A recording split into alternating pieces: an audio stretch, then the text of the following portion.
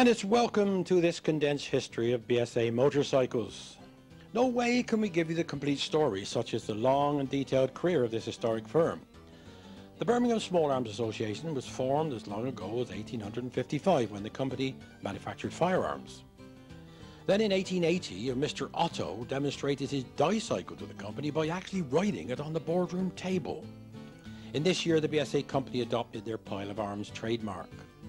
1905 saw the first motorcycle powered by a Minerva engine. And in 1913, a BSA won a race at the famous Brooklyn circuit at an average speed of 60.75 miles per hour. In 1919, the BSA Cycles Limited was formed, and this same year they announced the famous Model E, a 770cc side-valve twin. The following years saw the arrival of a many and varied selection of motorcycles.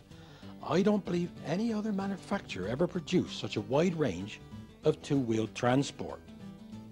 Through the 50s and 60s, BSA did their best at keeping up with progress, designing and building unit singles and twins.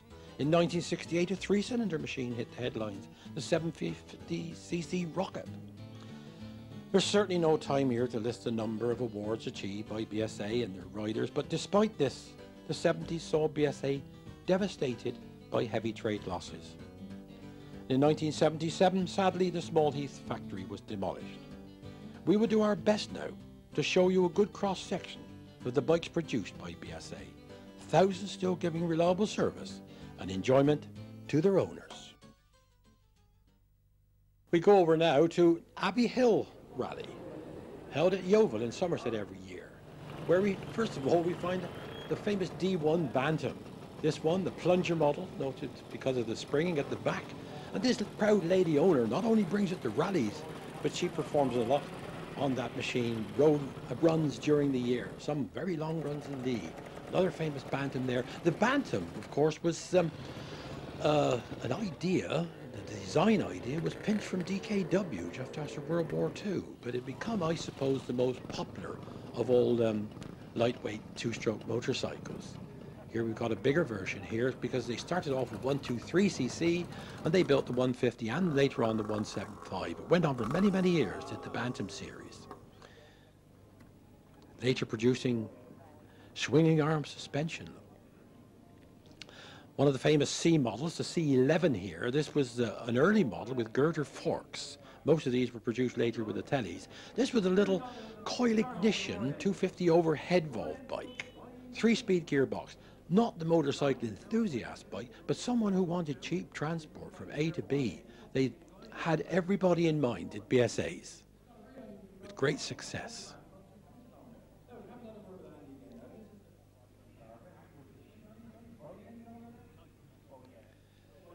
Always pick out that old BSA back mudguard with the ridge down the middle of it too. There she is, the C11, the girder fork model. That must be one of the early ones just after World War II. Another proud Bantam owner here, showing off his original Bristol registration. Just a little grid carrier on the back mudguard there, but some of them put a pillion on to take the passenger on. Not a very fast performer with two up, but nevertheless a reliable little motor indeed.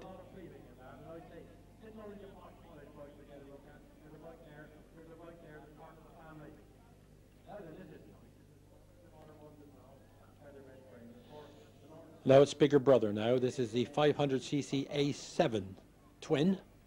Parallel twins starting back in the late 40s, and this is a model here of the 50s, I believe. And back again to the 250s, this time the C12. You saw the C11 earlier, but the C12 was a little more advanced, having a 4-speed gearbox. Still designed as a commuter's bike.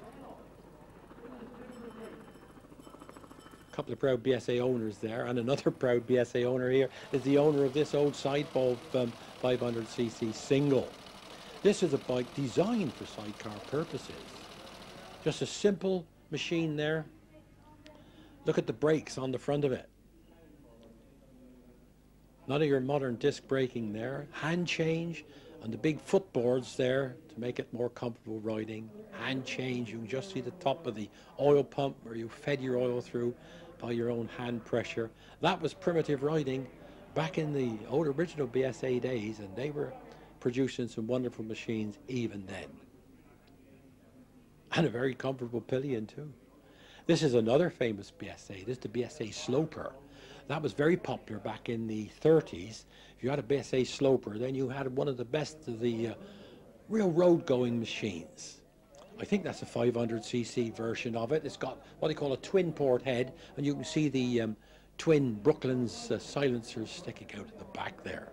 Yeah, quite a reliable and popular tourer. Another 250 successes was the C range, the C15. This was based on the Triumph engine of the Tiger Cub series, but of course BSA had acquired Triumphs, and they had every right to do this. They made the engine a bit bigger and put it upright instead of the slight slope you saw on the Triumph versions. Very good little bike this, and they made a bigger version in the 350, the B40, which was a very popular bike in competition world and well used by the British Army. Very clean design was the C15.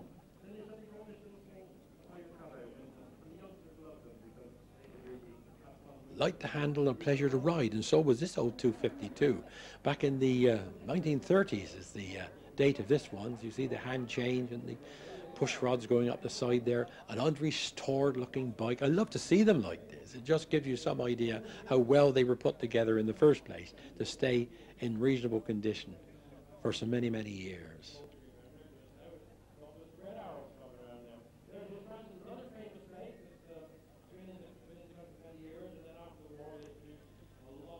You had to be ashamed to restore that, I think. It's nice to see it in its natural state.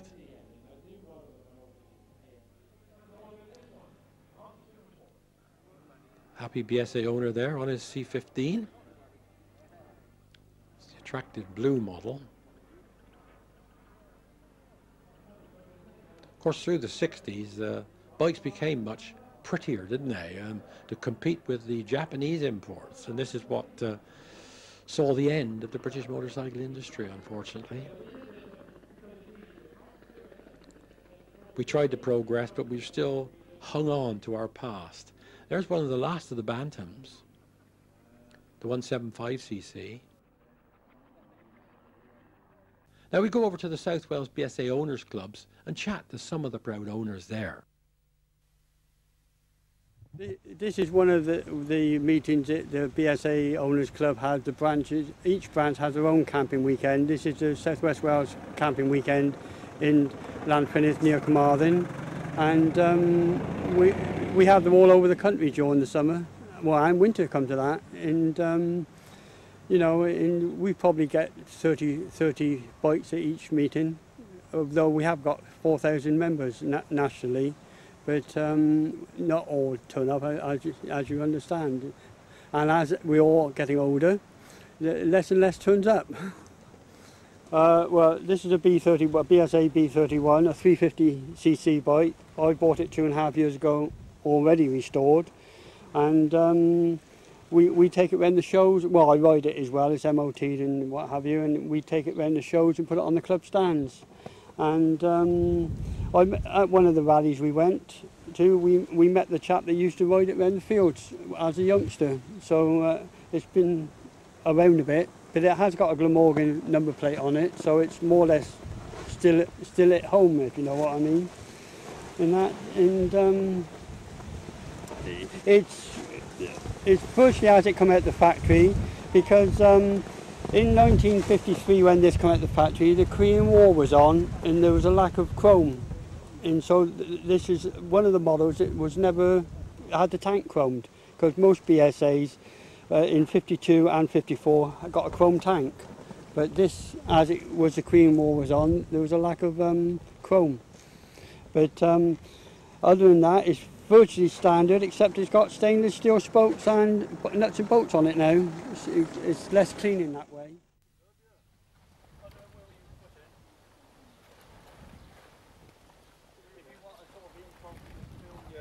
Well, the The BSA Owners Club was formed as a national club in 1958.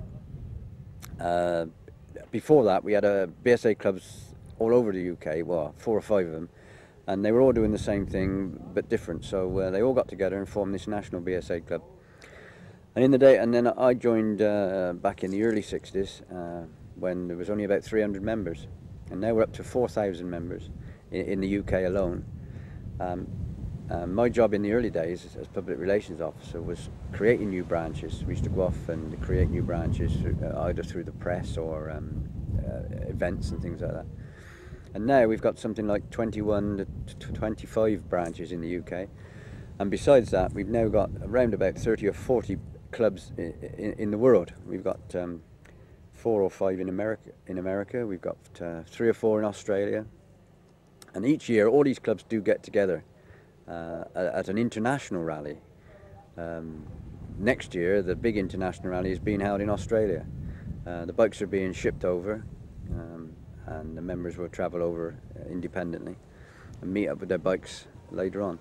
This year, in 3 weeks' time, is the big international rally in Holland. It's a unique rally for motorcycle clubs. I believe it's the only motorcycle club in the whole world that has a week's rally. And most rallies are only held for weekends. But we have been running our international rallies now for some 38 years, and they comprise of a week. They're very, very controlled. They must meet a standard. We have a dinner dance, we have bus trips out so that the bikes are rested for a day. We have club runs out obviously nearly every day. And you must be a BSA owner to attend. The BSA Club branch at South West Wales was formed about, I think it's 3 years ago now, by myself and Paul Davis, that I've known for years. Because I've always been into BSAs, and we had a BSA club in Wiltshire, which I ran for from 1968 up until when I moved to Wales in 1989. And always wanted to start another BSA club because there were so many BSAs about. We're lucky we've got a good working club because over those 3 years we've now built up to one of the biggest branches in the UK, which is some 55 members or so. We do all sorts really. We have talks, club runs out. We have inter-club activities with all mate clubs from Carmarthen and the surrounding area. Every year we have one of these camping weekends. Each branch, we've got about 21 branches in the UK, and we're the only branch left in Wales now. And each branch takes it in turn to put on a weekend, normally running from Friday to Sunday evening, sometimes over bank holidays, where we invite all the other branches from the UK and, in actual fact, all the other clubs from Europe to come and visit and bring their BSAs. Things have changed a little to what it used to be. Most people now decide to bring their bikes on trailers rather than ride them the whole of the journey. But then we take them out on a club run like we've done today, some 55 miles, all up through what we call one of the most picturesque areas of Wales, up through Pimp Saint and up through the gold mines and right up through the valley to Limbriani, and then they return back then on some decent roads, back through Randymoyne and through Llandovery back home again. I bought this 1948 BSA M21 about 2 years ago. I was also already a member of the Triumph Owners Club, so about 3 months ago I joined the BSA Owners Club. I restored it myself. I've had quite a bit of a problem with the engine. I had it rebored and new big ends, new bearings and all the rest of it. I ride it quite a lot, most weekends, especially when the weather's nice. We just come back now on it. And it's been quite a good old plodder. It goes quite well, starts easily. It's actually an old sidecar bike, which is what they were made for originally. Because the side valve 600cc engine. It's got a separate pillion seat on it. It's not very comfortable to ride on, but does the job. I've been interested in motorcycles since I was a teenager. I used to have a lot of them, but then I left them alone for a long time. But in the last 5 or 6 years, I've gone back into them because it gives me something to do in my spare time. And I am an engineer by trade, and it gives me a bit of engineering to fiddle around with old bikes rather than new bikes. I don't have anything to do with modern bikes, only anything before about 1975 I'm quite interested in. But any make, any model, more or less.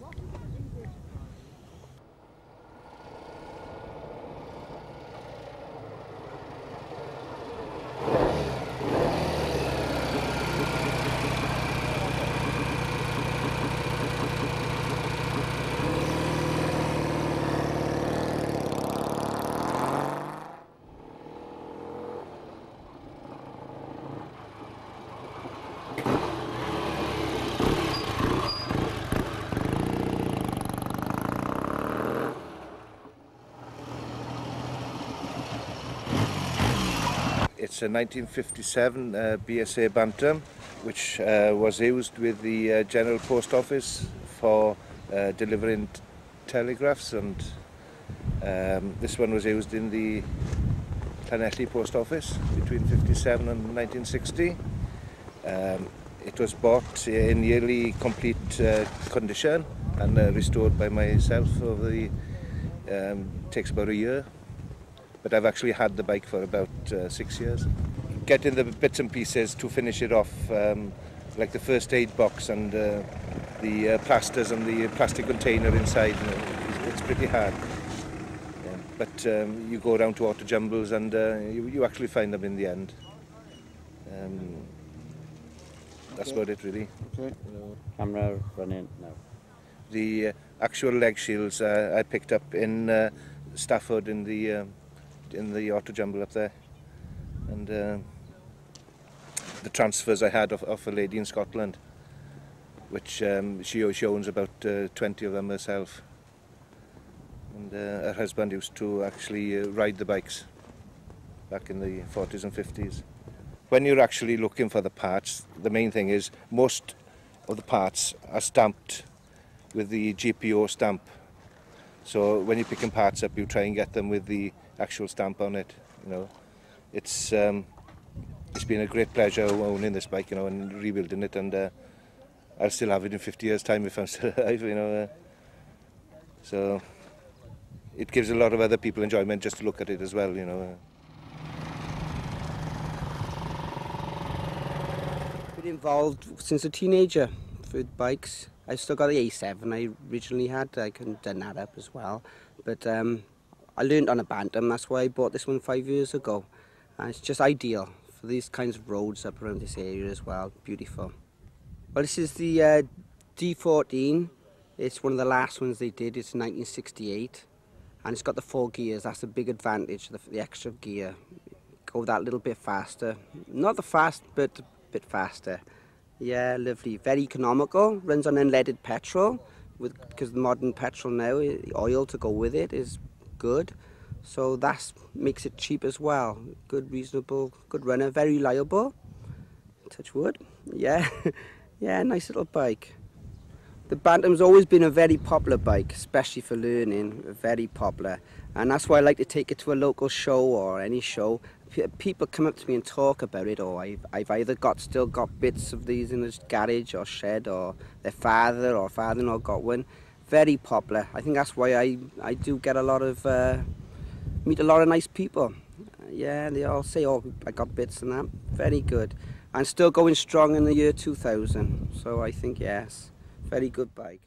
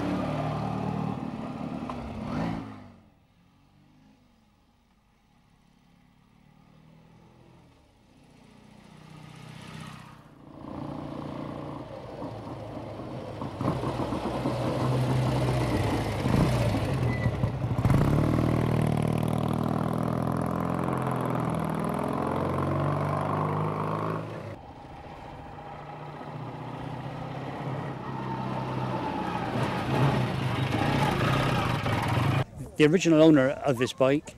He bought it as it is. He drove it from 59 through to about 70. Then he put it in the garage, took it apart, and then it stayed there until he died in 86. And it saw light again, then again when his son got it MOT'd in 86 to sell it basically. And it was sold to a dealer, and it still didn't go out. The dealer split it up and sold the bike separately, and the chap did 40 miles on it, didn't like it, brought it back to the same dealer, and the chap I bought it from happened to go into the garage 4 years ago after a motorcycle and sidecar, and he put it together for him, and that's it. And that's how I got it. I saw the bike advertised over near Norwich in one of the motorcycle books, and we decided to go and look at it. And as soon as we saw it, we bought it. A10, 1959. Done 27,500 miles from new. It's been stored for 11 or 12 years. It's only done 450 miles since 1986. So you know, it's in very good condition really for the year. The sidecar, the outfit itself is as original. It was bought by the chap originally. It's a Stibe TR 500. It's one of there were later models, but this is one of the sort of middle range models. And it's a very good sidecar, heavy frame. You know, it's lasted very well, steel body, and I like it.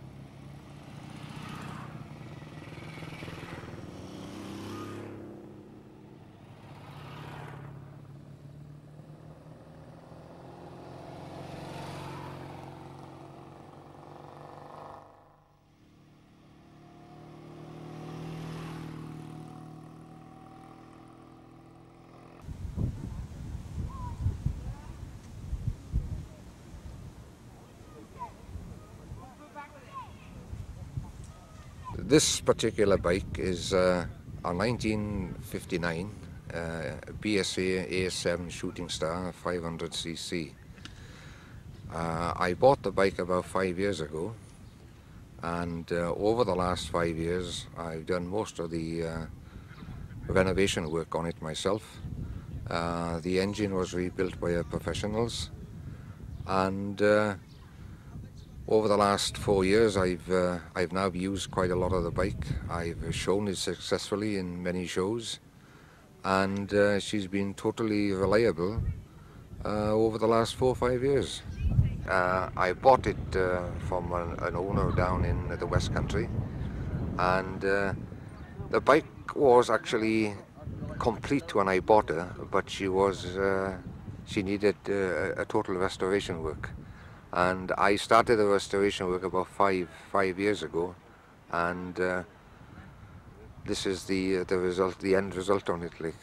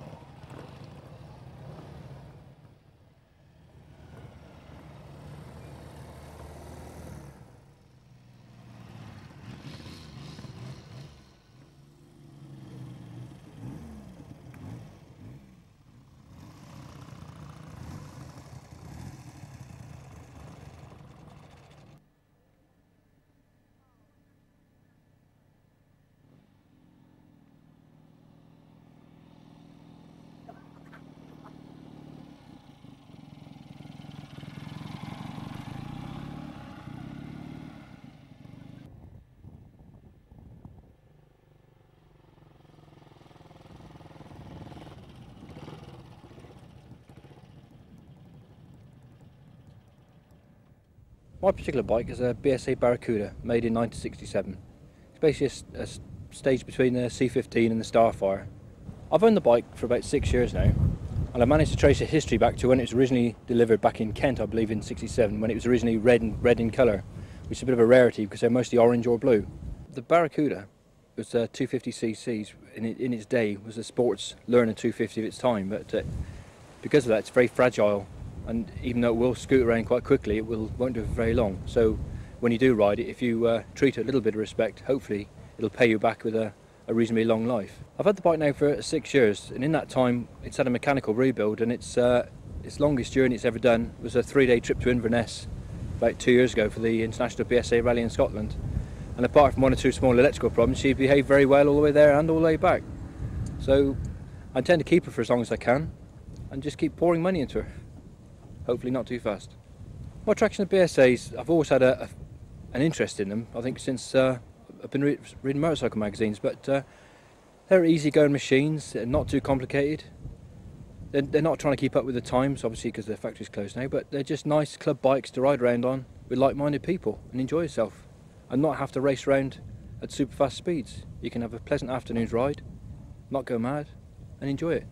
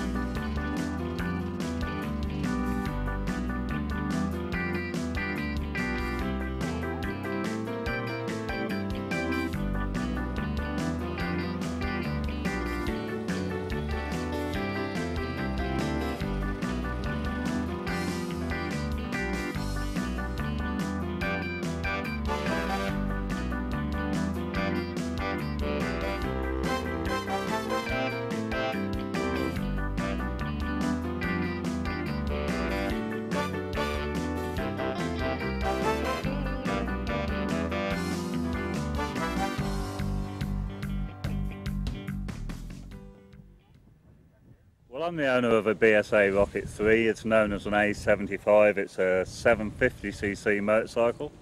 It's the last of the BSA range, 3-cylinder, and the one that was brought out to compete with the Hondas that were just coming into the country. Unfortunately, it was just a little too late, and we saw the factory go down from there.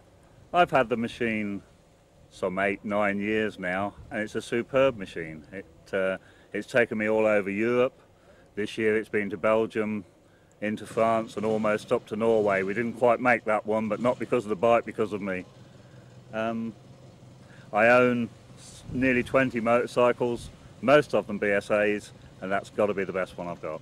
I became the owner of the bike some 7 or 8 years ago, and I bought it because I'd always wanted one as a young man. I'd actually raced one for a little while for a sponsor, but never could afford to own one. So as I got older, the children moved off, I was able to afford what I want, and the BSA Rocket 3 was one of the first things I bought. As I say, the road bike is very similar to the racing bike, and I've been very happy with it. That particular bike was not a wreck, but it had been hard done by, and I bought it and reconditioned it, and it's run 7 years, 4,000 or 5,000 miles with no real troubles at all. A superb machine.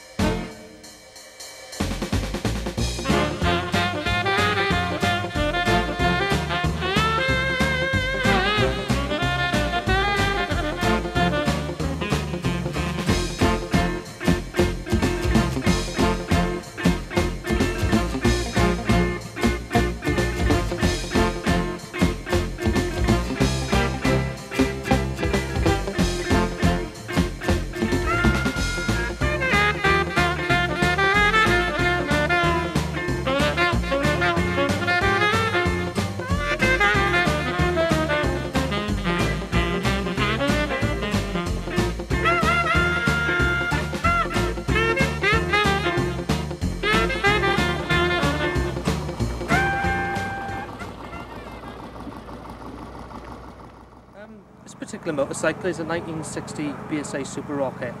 I've had it about 12 months now, done total restoration on this model. The chap I bought it off, it had been in his garage for 20 years with no spark plugs in, and originally was in calf race style. So I've spent a lot of time going to auto jumbles and various shows and trying to get the correct bits to put it back to as you see it today. I'm very pleased it's come out like this. Still a few more things to finish, but not much more, hopefully. It'll add some money. It spent 6 months in my front room actually when I was rebuilding it, so you're very understanding why. But it's a 650 twin cylinder, pre-unit motorcycle pre-unit motorcycle. It's actually, again, this is actually 10 years older than me. My particular interest, I prefer the BSA really to many motorcycles because they don't actually make BSAs anymore, whereas they still manufacture Triumphs. The parts are still quite easy to get really. There's a lot of places you can get them for, Kidderminster Motorcycles and various other places. And of course the BSA Club are always a great help to get the parts for it. So, you know, it's something, I suppose, is heritage. Because being only 30 years old myself, it's just something that I think the young people should get into. Because otherwise the bikes just, you know, end up being lost in time really. And that's mainly why I like the BSA.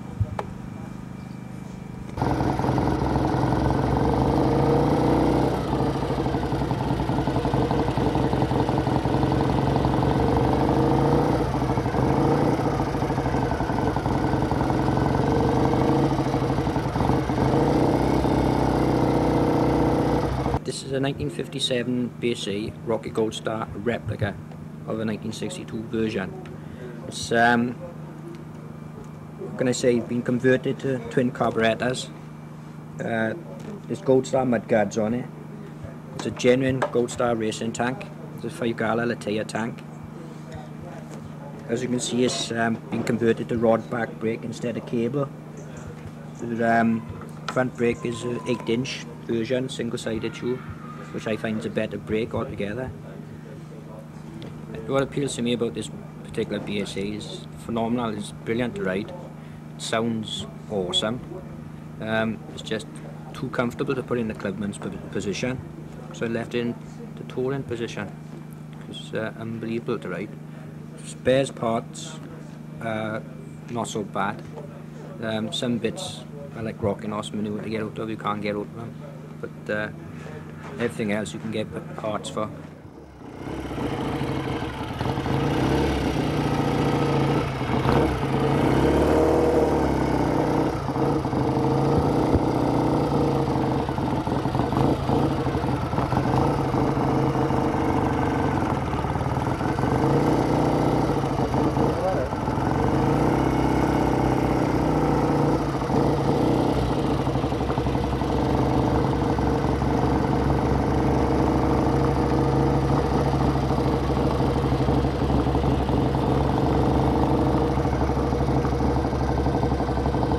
Now we're going to have a look at another rally now.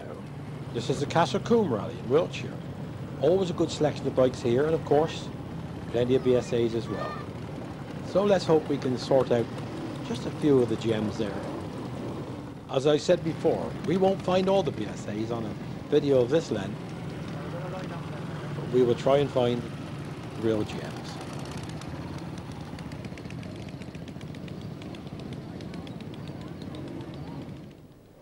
Nice start there with one of the A7 Star twins. That attractive green finish. Isn't that a beautiful bike? Typical of the BSA finish and design. They always designed a good bike and an attractive bike too, which made so many happy and proud owners. The Star models, of course, were the top of the range. That famous A7 engine there. Very similar to the A10, which was just bigger horsepower, the 650. But they give a lot of satisfaction throughout the years. Here we are, our old friend back again with the sidecar on, complete with the carbide container down there. You used to put water on that to make the actual lighting. There's very little electronics in the PSAs of that era, or any other machines that come to that. Hard to realize how they work now that we're in this age of the computer. But whatever happened with those bikes, it was a result of you doing it. There was nothing to help you electronically at all. It was all, the result was what you fed into it. Another of the last of the B31s, this was a very famous range, a 350 big single. They built a 500 version as well. The 31 was a very popular 350, rugged and reliable. Became a little bit heavy towards its end, but here we have the BSA logo with the famous pile of arms trademark. Fine example of a fine bit of machinery.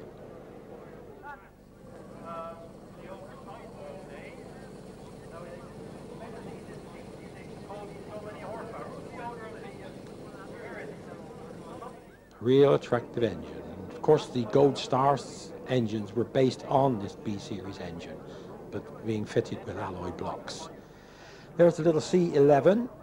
We saw one over at Abbey Hill with the girder forks on. This is the later and the more popular production model with a speedometer in the top of the tank. And of course, there's no chrome on that tank. This will be around about 1952 when there was a chrome shortage, and BSAs and other manufacturers had to use a bit more paint.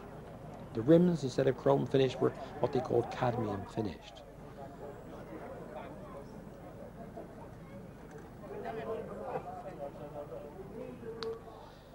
Good optimistic speedometer that'll take you right up to 90, but I doubt if you get up to the further than the 60 on the level on a little 250 C11. Very reliable, and as I said before, so it's easy to start. The ideal cheap commuter machine.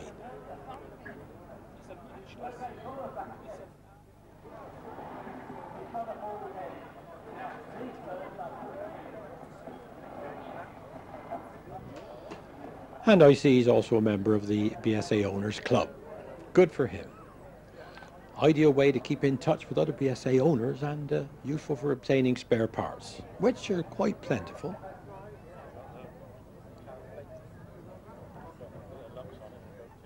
Another nice A7 twin in red and chrome. Belonged to a very happy motorcycling couple from Weston-super-Mare. Know that bike only too well.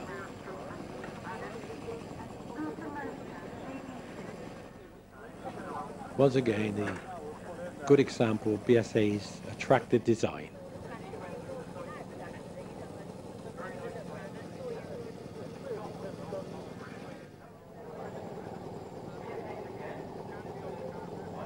By this time you see the full width hub with the brakes on the front, and here the daddy of them all, the BSA Gold Star. Nobody won as many Clubman's TT races as the BSA Gold Stars. They really took the field and led the way, and even now a lot of the classic motorcycle racing enthusiasts will own a BSA Gold Star. It really has a wonderful history in any form of competition, that famous BSA Star. Gold Star singles.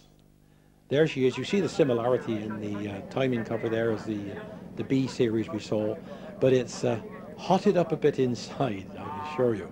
And the sound of a BSA Gold Star single, second to none. It's got a crackle of its own. Oh, how I wish they were with us now. But it's still nice to go around to the rallies and shows and see that famous name and hear those nostalgic sounds of that wonderful British make. A very popular motorcycle, BSA.